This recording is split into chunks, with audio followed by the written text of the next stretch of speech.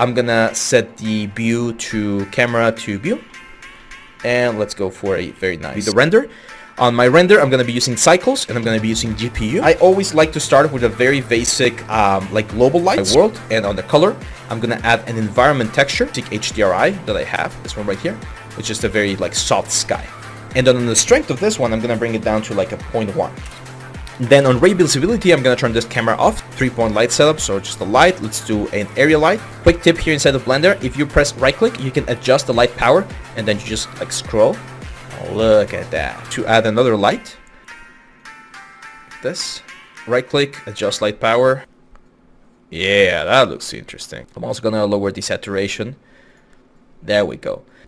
And on the environment, we're gonna set this to like a point. Let's try 0.5. Render. Look at that.